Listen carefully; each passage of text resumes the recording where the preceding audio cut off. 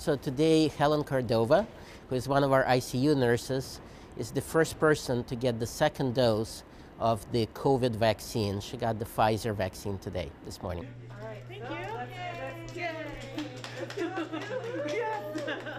I just received my second dose of the Pfizer vaccine, and so I'm really excited because that means I'm just that much closer to having the immunity and being a little safer when I come to work and just being around my family. And so just really encouraged that I'm at this point now. We're giving out the doses as fast as we can, and we're getting a much larger shipment this week, so we will be able to vaccinate a broader array of people. As early as within a week, we expect to start vaccinating non-Kaiser healthcare personnel.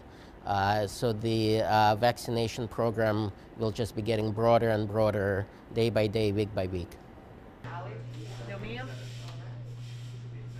I was definitely one of those people that did not want to receive the vaccine initially. And so my message had always been, go and do your research, because that's what I ended up doing. And that's what changed my stance on the vaccine.